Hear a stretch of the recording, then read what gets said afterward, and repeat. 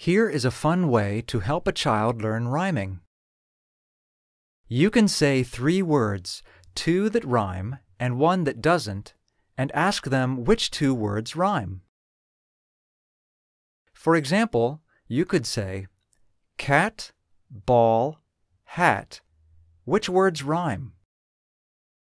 When the child says, cat and hat, you can say, that's right, cat and hat rhyme because they end with the same sound.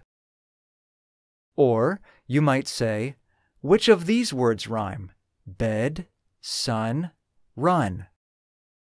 And the child can say, sun and run. If the child has trouble, you can repeat the words slowly and clearly. You can also explain that they need to listen to the ending sounds to hear which ones are the same.